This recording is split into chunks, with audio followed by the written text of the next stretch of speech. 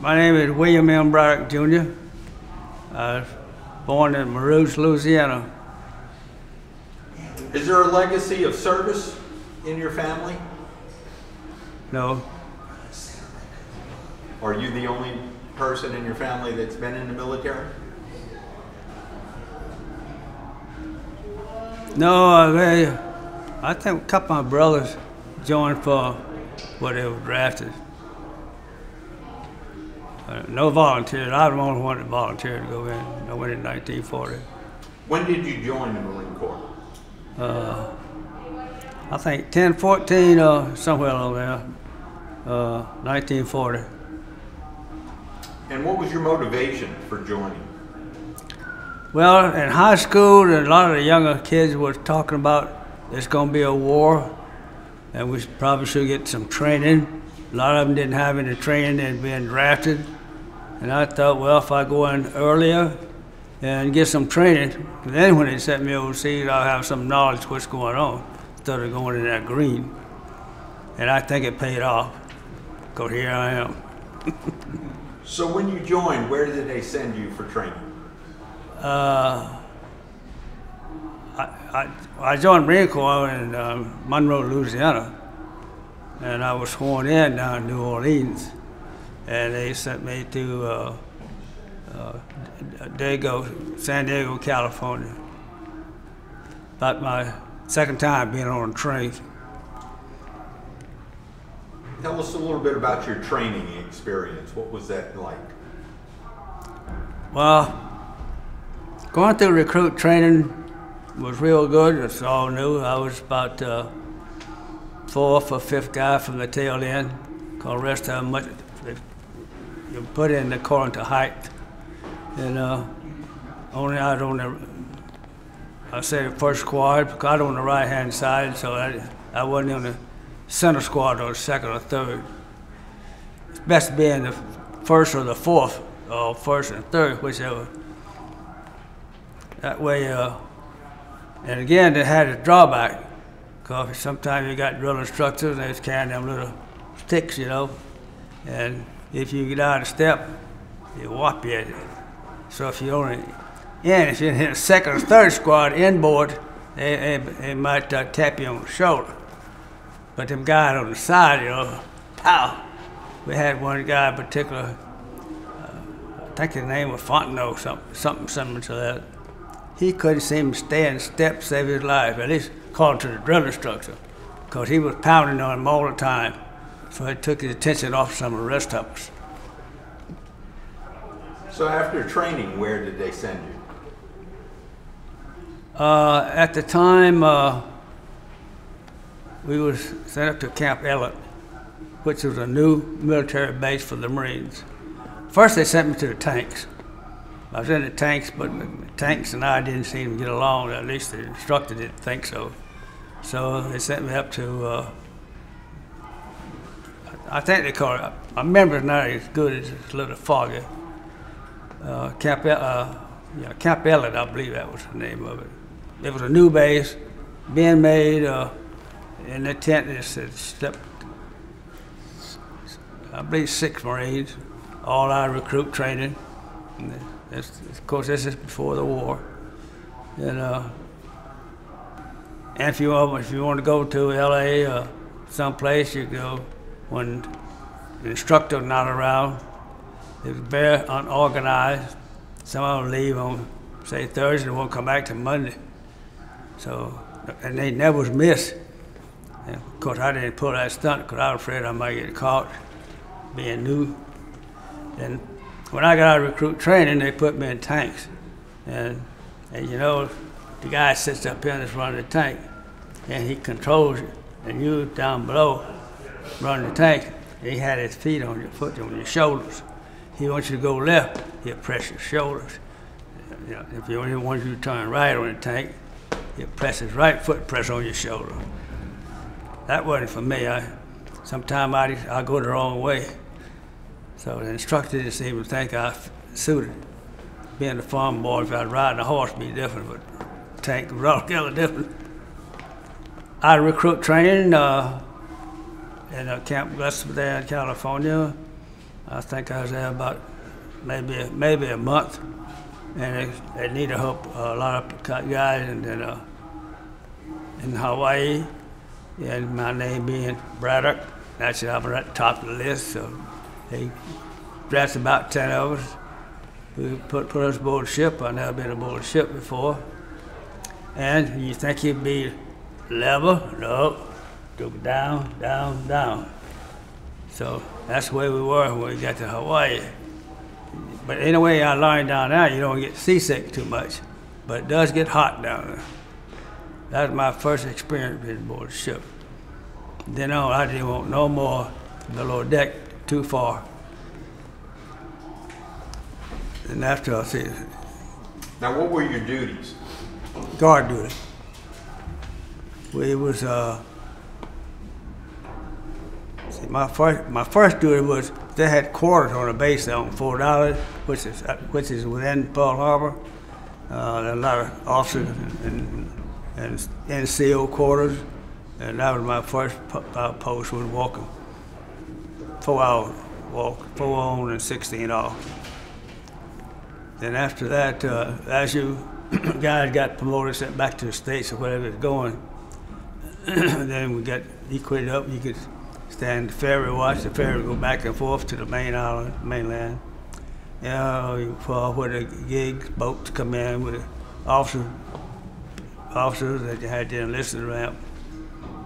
And at a guard, we had three different posts on Fort Island, and all of them was 4 hours each. Mostly 4 hours and 16 off. Prior to December 7th, was there any feeling that the Japanese may attack? I think that was a rumor of it, but nobody thought too much about it. And I think another thing that came out, I think a lot of that, it's just a rumor.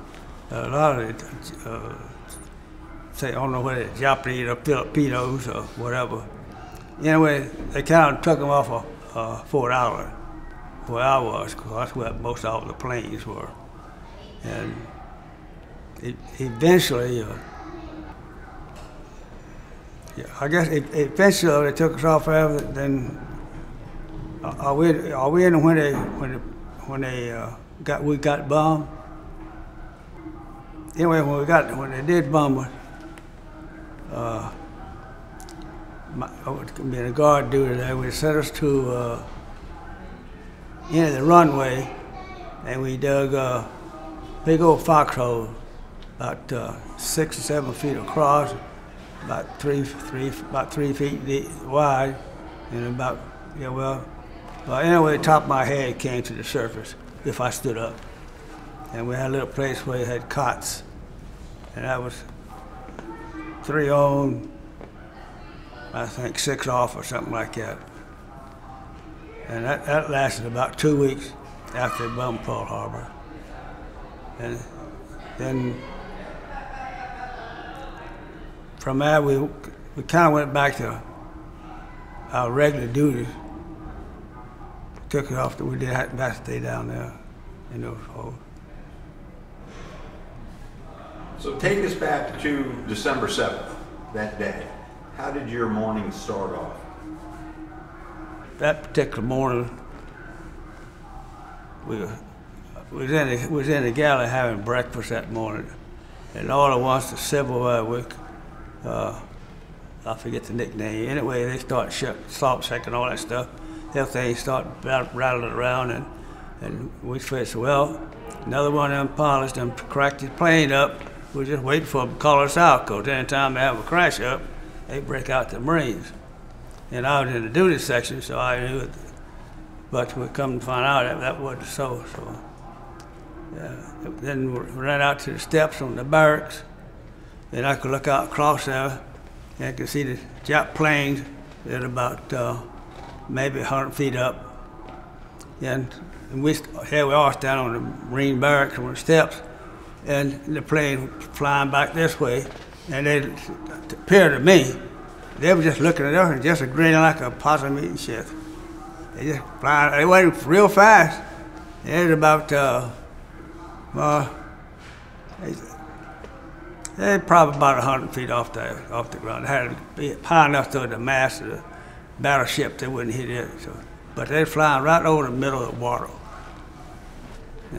I think there's about 4 planes within that formation. And as I said earlier, they had the shield back, looking at us like that, just looked at me like they're just grinning at us. Well, you know, you're kind of shell shocked, so to speak. You just can't picture what's really going on. It hadn't really hit you. At least it didn't me. But anyway, after initial bombing, so then they broke us out, told us to go get our weapons, and couldn't find no ammunition. I think I got 5 rounds of ammunition. That's all they had to give us. And sent myself and 3 other Marines down to the seaplane ramp.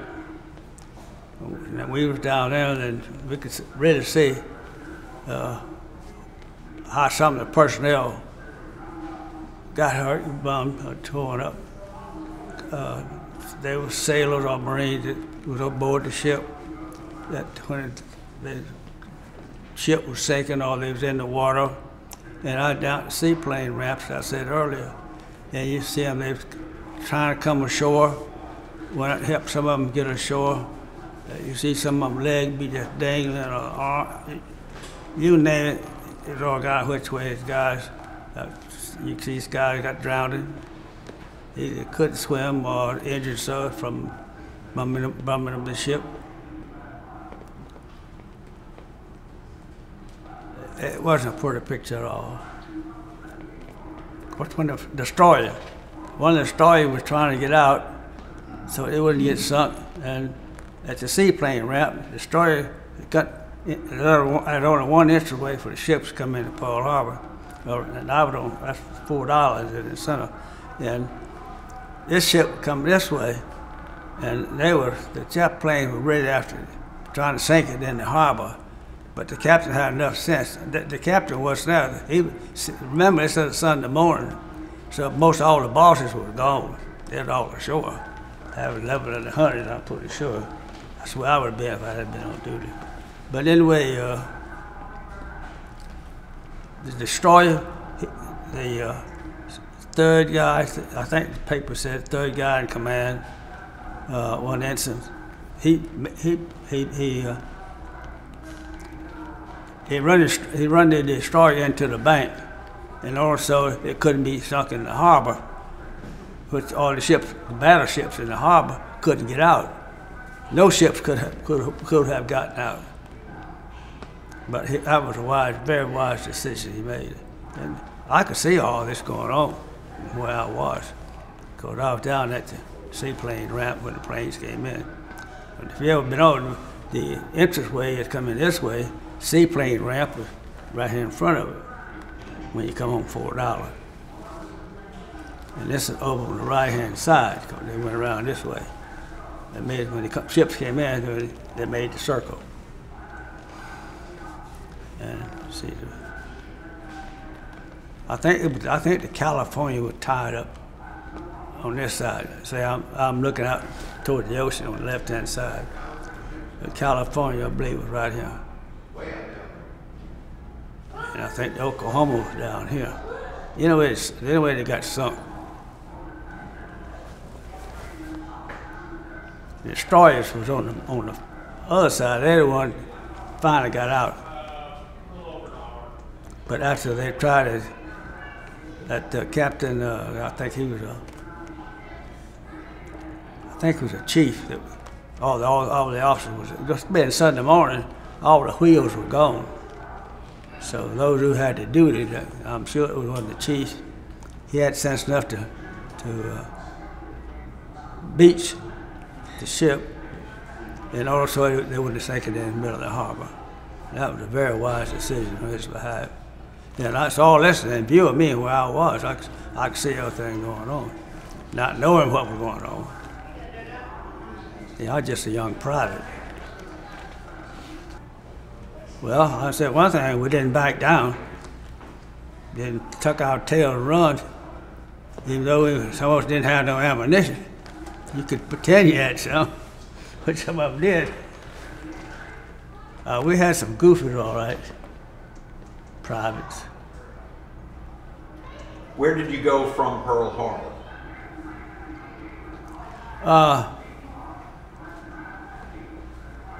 After the war had started, and then any of us wanted to stay there because we knew all the action was then on the Braddock Canal at the time, both for the Marine.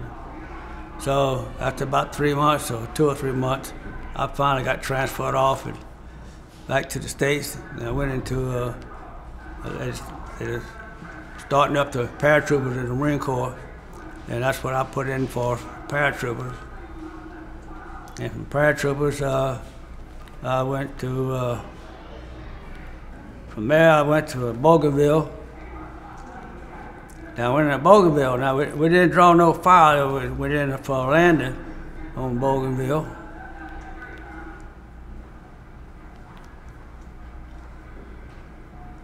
I think that, as I recall, the water wasn't very deep. We had to jump in about waist deep or almost neck deep to go away to shore on Bougainville. But no accident did not receive no fire at all. And the word was the Japs knew we were coming and they evacuated because they knew what happened to them on Braddock Canal. And there was a island shaped this like, so we went in here and out on the right-hand side. I tell you, a lot of briar patches. Got in a briar patch, and we call them wait-a-minute mines. You get hung up in those, you just could not go forward. You had to back out. So we said, hey, there's wait-a-minute vines up here, don't come through here. So I was on Bougainville maybe 3 or 4 weeks. Had a big foxhole down about 5 feet in a way. Had my cot down there, and piss call. Charlie would come over every night about 9, 10 o'clock. Flying, he wouldn't be flying very, but be real slow. That's what we call him, piss call Charlie, trying to keep us awake at night. That went on for about 3 or 4 months, something, not weeks, whatnot. And then the word came out, they're looking for guys to join the paratroopers. They formed the paratroopers in the Marine Corps, and they were getting $50 more a month. When I mentioned $50 more a month, that caught my eye. So I put in for it, and that's how I left Bougainville on a ship headed back to the States. And went through the paratrooper school in Camp Gillespie there off from San Diego. And where did I go from there?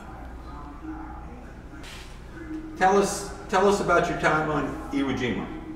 Oh, yeah, first wave Iwo. It was, and when the Amtrak come in the first wave, they go out and they turn sideways. Now in order to get out, we had to go up, jump over the side, which is about 6 feet down there. And we got this pack on our back and our weapons and ammunition. And the sand, it's just about like this, about 8, 10 feet or farther. And you take one step, slide back once. Just where it was. And bullets just flying every place way. Because the Japs, they didn't want us to come ashore, that's for sure. A lot, I'll tell you, I think about 80% of the Marines got shot. Fortunately, the good Lord with him, with me, myself, and another guy. I didn't stand up and run. I was down like this. And I didn't have the rifle, I had what they call the carbine. It's a little small rifle about like that. Weigh about 4 pounds, if that much. And you had about 8, 10 rounds of ammunition. Looked like 22 on them, a little bit larger than a 22. And then that's what I had when I went ashore. And now I had to climb up this sand place all along the way. battleships, shells would explode. The place was kind of black with smoke from ships shelling Iwo in front of us because we were coming. And the planes came over, they did some more bombing. And as we advanced, once we got up there, leaning down low with your weapon going through you, take your eyes, guys, you don't know whether they were dead or not. Many were just laying on the coast of the water. Our job was, told us, cross the iron, cut the iron off. Once you get on the other side, we're going to spend the night over there, and then we'll turn left, go up out Surabachi. We was right at the base. So we went across, and that night, a couple of guys, the next morning we had to evacuate them because the sand was so hot, their back was nothing, just blistered. So they had to evacuate them, and as we had a couple of guys that, in fact, the gunny, he should have known better. He told him, don't go on fire, don't go in the dens. What does he do that morning? Next morning, we were going to go up topside, upside. He goes in the key, he goes in and gets shot. So he had to be evacuated. That delayed us another half a day, but we finally went up. Next morning, we started again on the opposite side, go up Mount Surabachi, almost just about the surface. The big old Japanese foxhole with a gun in it. Over here, laying a Jap. And the sun was shining out. It must be about 9 o'clock in the morning. Yeah, I'm coming up there with 3 or 4 men with me. I was the leader. And when I walked up to him, look, I said, hey, that dude's alive. Bow, bow. The sun was shining. You could see his clothes going in and out. Now, if we had passed him up, he would have shot us. But being a Cajun like me and losing out on grog, I spotted his breathing. So anyway, we went on up on top of Iwo Jima, and we met the other. I could look down to the center. I seen other guys coming up with the flag. Something happened along the way. They got shot. Anyway, they were drawing a lot of fire. They had to go back down. And we continued up on top of the island, and sent 3 hours kind of off to the right, because that's a nice trail on the reverse side of Iwo. Goes right down to the ocean. I needed to go down there, but it was a nice trail like it. And later on, the guys, I saw the guys come off the ship. I didn't see them come off the ship, but I seen them come up, and they was carrying the flag. Now, when the first flag they put up, it was a little fella, and they got, as I understand it, the guys on the ships was really complaining, said we couldn't see it. That flag is too small, we can't see it. So they sent the guy, they sent a larger flag in, and I was up there when I put up both of them. We was protecting the top of the island then, because we already had, yeah, we spent the night up there. Then from there, we went up to the front lines, and I went down the left-hand side of the island, my squad, and the gunny, and that's over here in the ocean. And I'll tell you nothing but bushes and briars, all that stuff on that left-hand side. And guys who had the center part of the island, they were lucky because it was just clear, and the airport was right in their field, see, so they had a lot of clear. But on our side, was nothing but bushes, briars, and gutters. So they were complaining, and on top of that, they ran into minefield. Thank God I wasn't with that crew, that squad that ran into them, because 3 or 4 of them got wounded. I think some of them lost a leg. I didn't see them. I was more or less to the right, but I probably would have ran into them had I been up forward. I stayed on the left-hand side. That's where I was until I think we spent 25, 26 days on there, moving slowly. Now, another place I remember real well is here was 362. I think it took us about a week to get there. But 362, you go up there and drop off, it must drop down about 30, 40 feet. It's kind of like a ravine. It goes out a lot like this, like a U-turn. And you could see, we up there on the ridge, you could see the Japs on the other side. It must have been about 30, 40 feet across, maybe 40 feet across. At night, you could see them when the flares go off the ships. So we said, well, we didn't bother them and they didn't bother us. That's too far to throw a hand grenade. So, but we would, now, that was two big caves underneath where we were out in light machine guns. I was a machine gunner. And I had the gun set up. And we could look over there, we could see the Jap. They could see us if we looked over. So I was fortunate enough, wise enough, I think, being a hunter on occasion. I told the guy, do not look over there. The Japs down there with a rifle, looking straight up. I had no more gun out of my mouth till this guy run up there. He looked over like a bang. That's all it was to it. Shot him right between the eyes. So I told the rest of it, you see what happens when you don't pay attention? So, what we did, I only had a couple of hand grenades. We didn't have, anyway, we sat back and got some hand grenades, and we threw them hand grenades down there. We stopped them Japs from running. See, they had later on come to find out, they had a big old cave underneath there where they were. They come out there. Because when I first got up there and I saw them down there, they were around like you squirrel hunting. They just walk around that rifle sitting on ready. So I didn't look down there no more. But these other guys, when somebody tell you and they there before you, listen to what you gotta say. Don't you gonna stay there with them. Anyway, after we took we spent the night there. We was there 2 nights before we moved on. Yeah, the left flank, that's what we was on the left. We were having trouble moving. Right flank, it wasn't too bad, 'cause that's where the airport was, on the right-hand side, the runways, whatnot. But where we were was thickets and gullies, so we were kind of slow. 'Cause if you make a mistake, you get shot. I think we lost almost every man in my company. And I was very fortunate, thank the good Lord, that I didn't get shot. They were shot right next to me.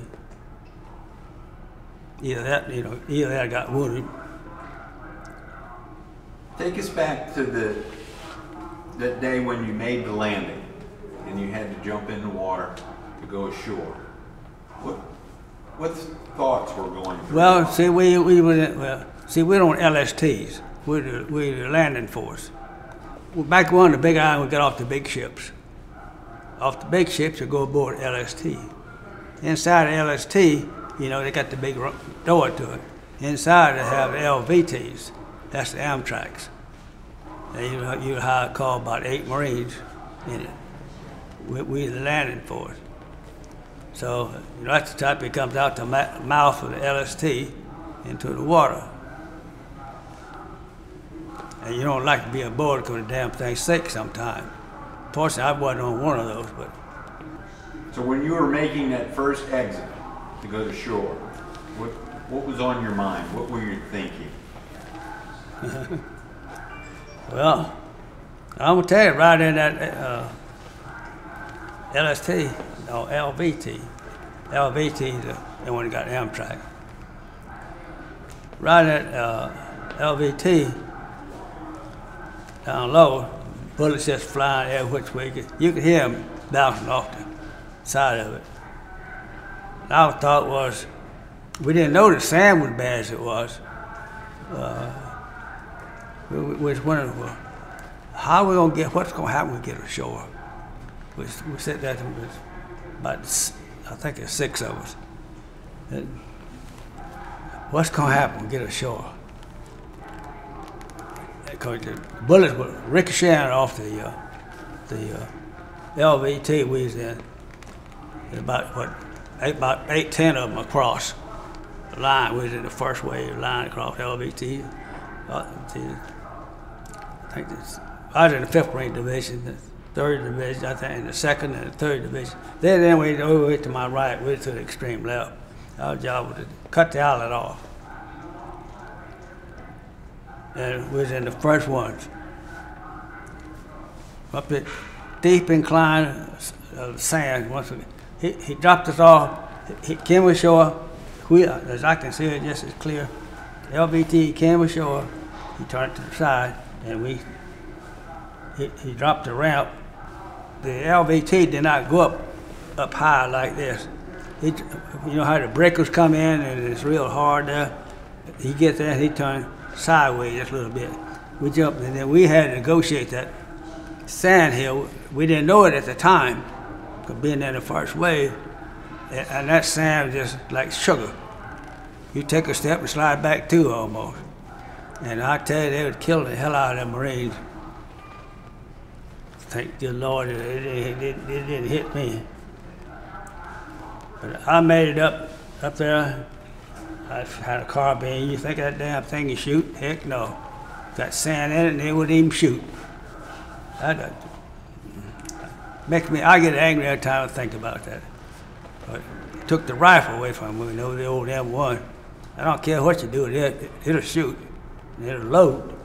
But that carbine, you get a little bit of sand in it, that damn thing wouldn't load. You couldn't get no bullets in it. Just all you can do is use it for a hammer, or sludge, or a bat, or whatever. But eventually, I got rid of it. I threw mine down. I got a hold of me M1. I got a hold of me a rifle. I think it was about 2 days later, I had a rifle. Some guy had gotten shot or evacuated. I took his weapon. So then on, I had an M1.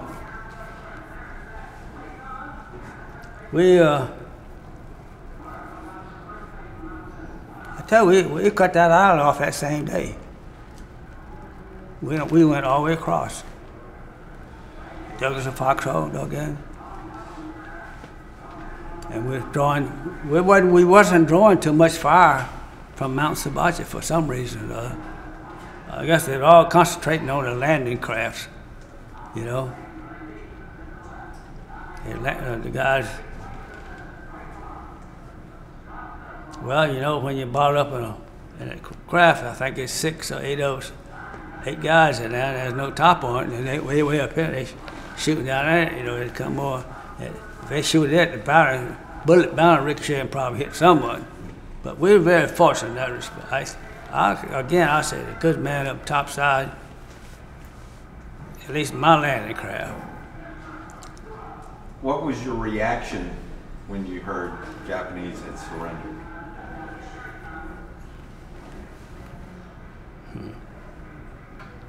I never thought about it, to tell you the truth.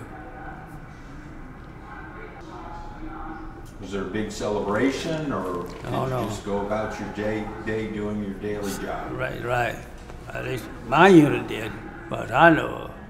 Maybe the people back in the States probably had a big part in it. How many years were you in the service? 29. Long I service. got tired and quit. You also saw, I believe, combat in some other conflicts? Me down in Haiti, down there.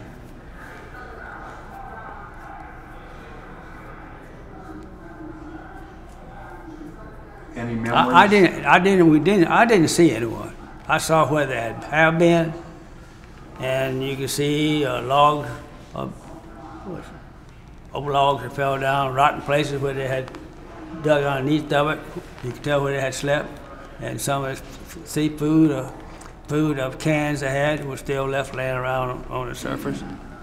But that's the only thing I didn't see no live ones. What are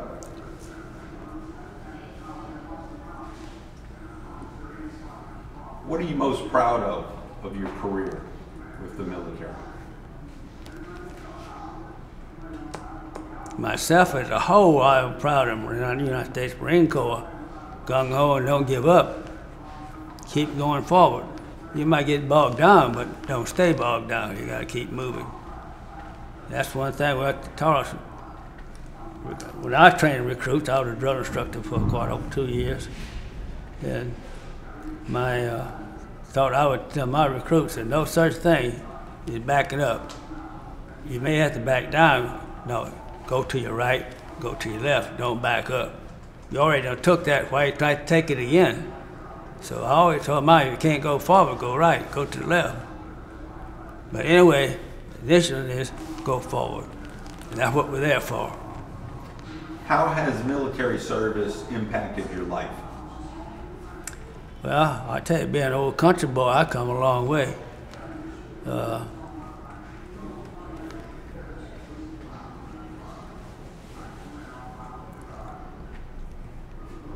All I can say has been outstanding for me. My life in the Marine Corps has been tremendous. And I enjoyed it every month. Some place I've been I didn't particularly like, but that's beside the point. There's other guys there just like me. But we knew we were going to stay there, so rotating in. I also escorted war dead for 2 years. And I was stationed in Memphis, Tennessee. And I covered from there up north. I think I escorted 2 up north. But most of war dead I escorted down going south, down around New Orleans and over in Alabama. What did you do after your service? When I retired, I had almost 29 years in it. And I had made contact with a lot of the police officers there in Beaufort, small local town. And I told them I think about retiring. And the police chief said, when you retire, you come here and you'll have a job. So one day I retired, and the next day I went down, I was a police officer. I was a police officer in Beaufort, South Carolina until well, I didn't retire, I just resigned because I had owned a water place down in Florida. But my career life so far has been, God has blessed me. Had a house full of kids. So you can't run around every place when you got a house full of kids. So it kept me tied down. And you had also applied for 3 different positions in the civil service, like athletic director and such, and that finally came through in 1968, correct? Right. And then you came here and had a house built in Pensacola. After the police, I was on the police force, but I wasn't getting paid anything. I think I was getting paid $1 or $2 an hour, and I just couldn't hardly stand that. With 5 kids, you know, you have a hard time. So, and I kept listening to ads and researching. I was seeing with people going into civil service, drawing a good salary, increase. So I applied for it, and I got a position down in South Carolina. Florida, didn't I? Yes, Pensacola, Florida.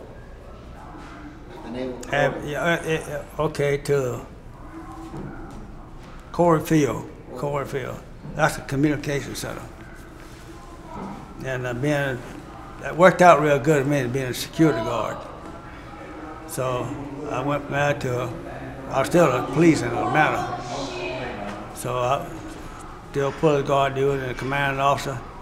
He thought wasn't nothing like a Marine, and I couldn't hardly do anything wrong. Anything came around, he always called on me.